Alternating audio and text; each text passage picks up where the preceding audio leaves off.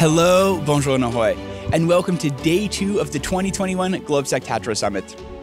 Day 1 concluded with our annual Tatra Summit Award ceremony, where the European Investment Bank was awarded the European Award and received by Liliana Pavlova, Vice President of the European Investment Bank.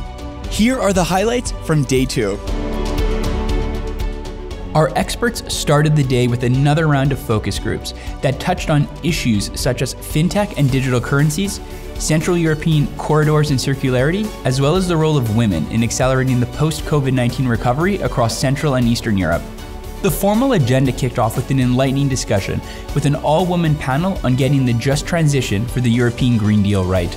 Shifting gears, we heard from members of both the private and public sector on the future of road and rail mobility and how to apply effective and targeted investment strategies.